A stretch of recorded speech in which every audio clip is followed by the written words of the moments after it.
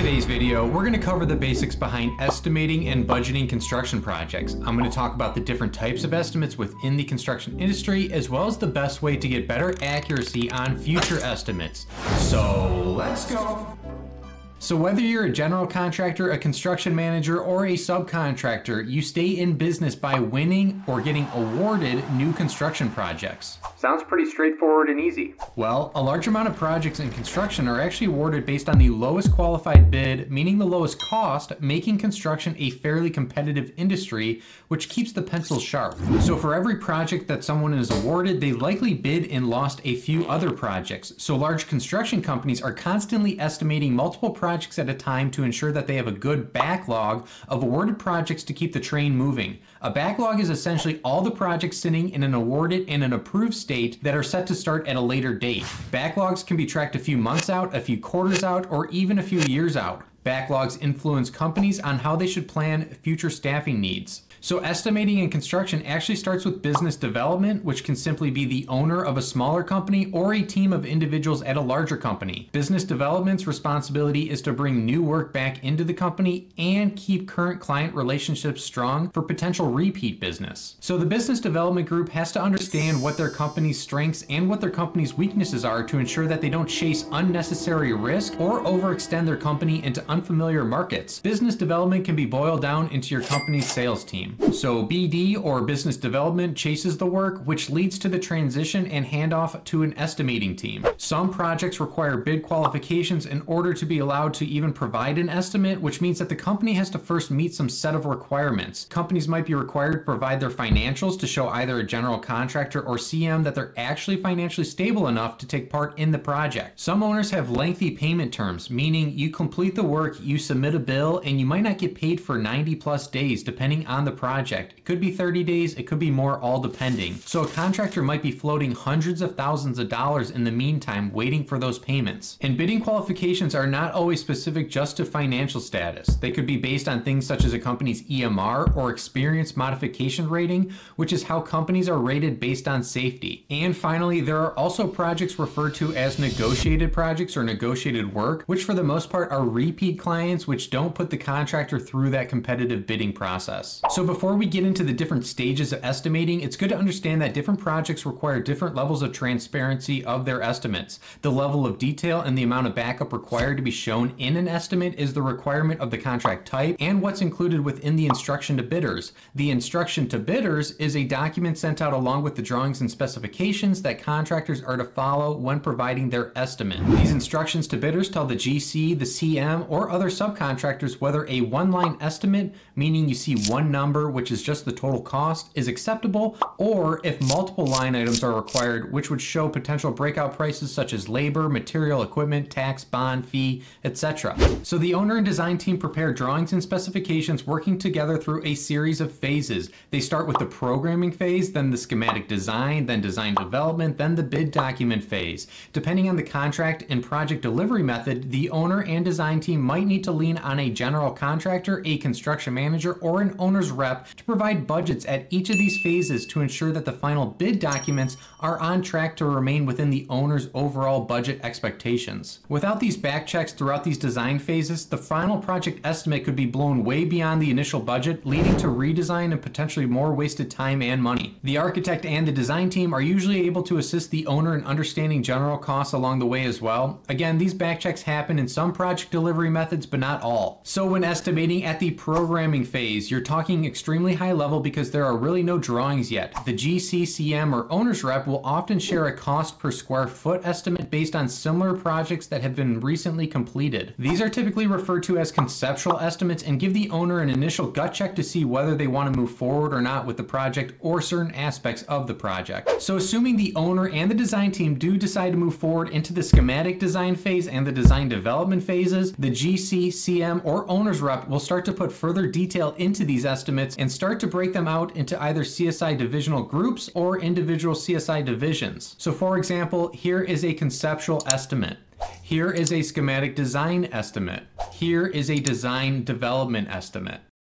So when you're budgeting at the design development phase, the owner really should have a good understanding of what their total cost on the project is going to be. At the design development stage, if anything is still highly uncertain or details are still incomplete, an estimator should provide a plug number for that missing scope. This can be referred to as an allowance. An allowance is a separate line item of dollars included in the overall budget for scope that needs to be completed, but a dollar value can't yet be quantified. For example, the owner wants some custom artwork in the main lobby of their new building, but doesn't exactly know what that is yet. To properly budget for this project, an estimator will put a line item in their estimate for a certain dollar value to cover that scope. Or you can include a clarification in your final estimate that states no costs are carried or assumed for that unknown scope. The benefit of having an allowance in your budget to the owner is that the owner understands roughly what the cost could be, and this just helps the owner budget on their end as they secure funding for the project. This also allows the project to move forward while the details around that scope are finalized. Once the scope is finalized for that artwork, the allowance is there and ready to be used within the overall budget. One other item that can be found in a commercial construction project budget is a contingency line item.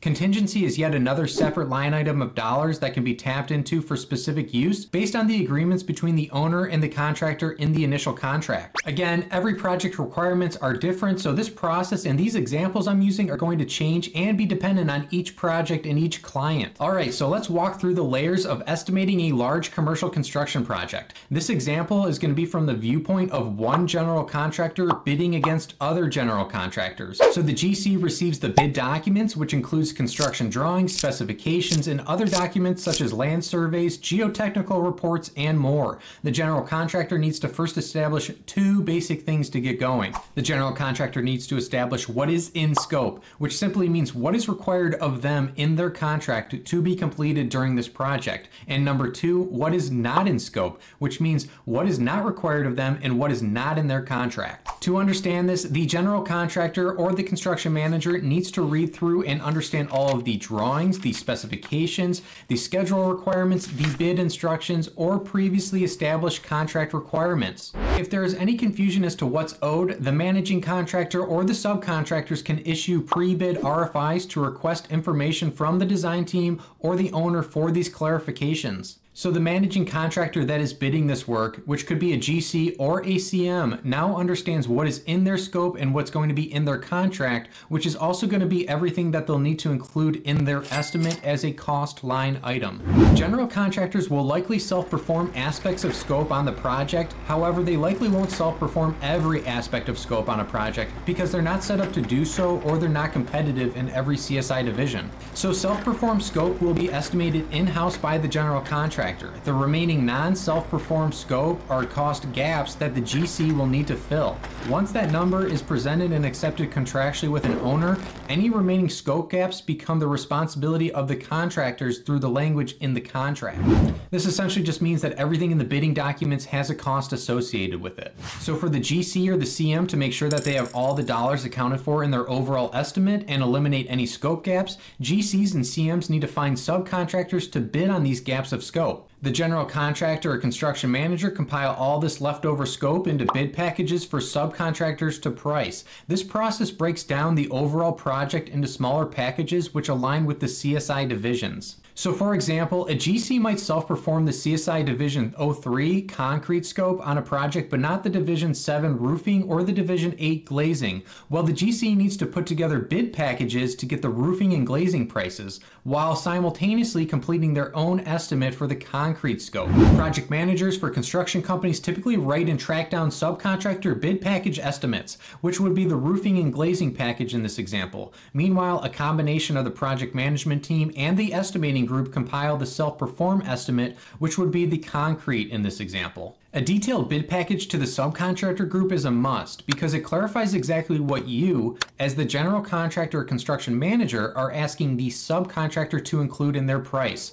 A vague bid package typically leads to more scope gaps because assumptions are made and there's usually some sort of unclear communication during that process. So the GC and CM compile these bid packages, and then they send it out to a handful of bidders for each division to ensure that each bid package is getting a competitive price, which is going to help their overall number back to the owner. This is why the GC or CM and subcontractor relationship is highly important. The GC still has to read each of the received estimates to ensure that the subcontractor didn't provide any exclusions or clarifications that left gaps in the scope. The GC is trying to get an apples to apples comparison amongst bidders in this process to ensure that pricing is accurate, and more importantly, they need to ensure that the bid package scope is fully covered by the subcontractor's estimate. The general contractor does this for all scope packages that they won't be self-performing during the bid and estimate phase of a project. As estimates come in, the project managers will review these estimates and go back and forth confirming that all scope is covered. Now, talking about the scope that the GC will self-perform, they actually need to provide their own detailed estimate. So let's use the example of a GC self-performing carpentry scope, such as setting door frames, hanging doors, and installing door hardware. The GC will need to calculate costs associated with their labor, material, equipment, and tax,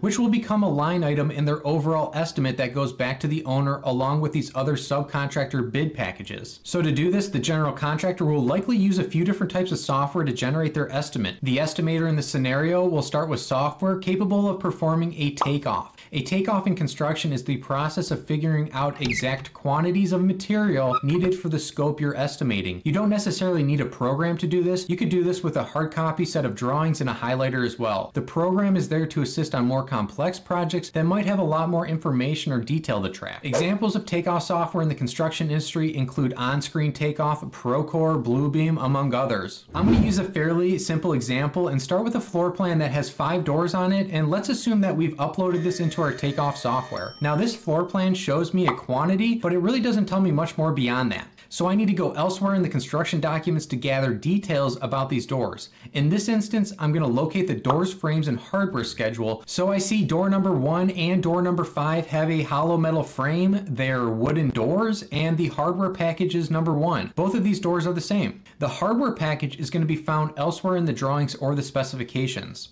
So door number 2 and door number 3 are wood frame. These are pocket doors with a hardware package of 2. Both of these doors are actually the same as well. Last, door number 4 is a huge 6-foot wide by 14-foot tall door with a hardware package of 3. So what I'm doing here is organizing this takeoff into different groups of similar materials. Another example would be if you had carpet in some locations within the building and vinyl flooring in others. You would separate your square footage quantities based on those different materials. The purpose of doing this is because different materials have different cost values as well as different labor install durations.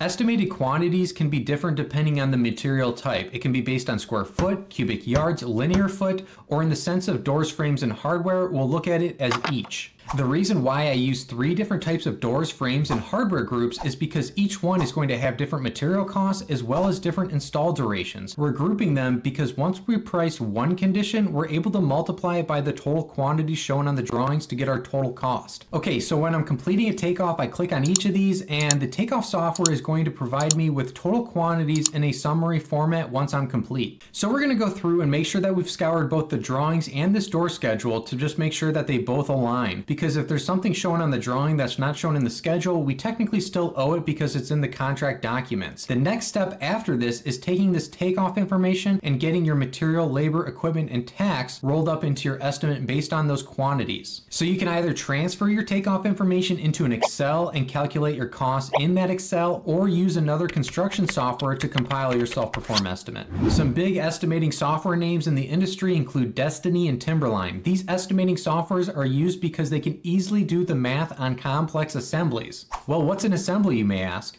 Well, using our doors, frames, and hardware example, we would set up 3 assemblies in our estimating software. The first assembly would be for our doors number 1 and number 5 because they were the same. Our second assembly would be for doors number 2 and number 3 because those were the same. And our last assembly would be for the one-off door number 4. An assembly includes all costs associated with a specific takeoff item. So looking closer, the first assembly would look something like this, which is a typical door assembly. It's essentially that finite detail that uses a combination of historical or verified costs and multiplies it by the quantity you gathered from your Takeoff software. This relieves estimators in reinventing cost estimates, whereas they can click and find typical assemblies used in typical construction projects. As you estimate more projects, you can build up your library of assemblies. You'll have to adjust unit rates within those assemblies as prices in construction change.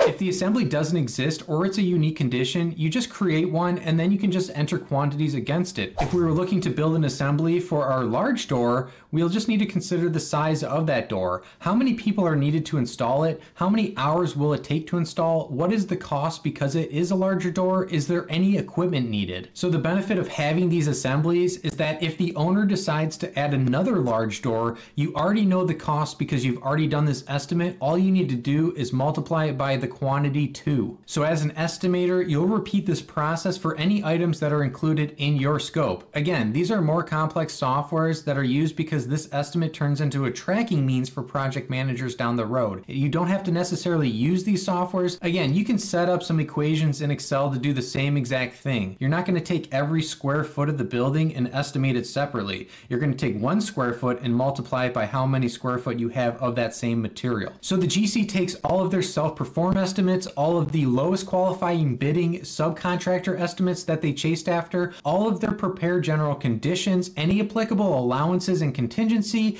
their fee, any taxes, and the GC just puts all this together with the schedule, bid clarifications and exclusions, and submits this to the owner to hopefully get awarded the project. Since the owner bid this out to multiple GCs, the owner then looks at each GC's bid to ensure everything is included that needs to be. The owner then awards the project and everyone is off to the races. So the secret to getting the best estimates moving forward is by using actual cost tracked during the course of construction on ongoing projects or previous construction projects. This is referred to as historical data. As an estimator, you take that information with you so you can really back check whether your estimate is competitive or not. Okay, so this was Estimating 101, and this video could have been a few hours long, but I'm going to call it a day. What I will do in a future video is make some videos working in some of these programs I mentioned to show you the actual process. So if you're interested, please hit that subscribe button below. Don't forget to drop a comment and stay tuned for everything construction. So as always, be better, build better, and bye for now.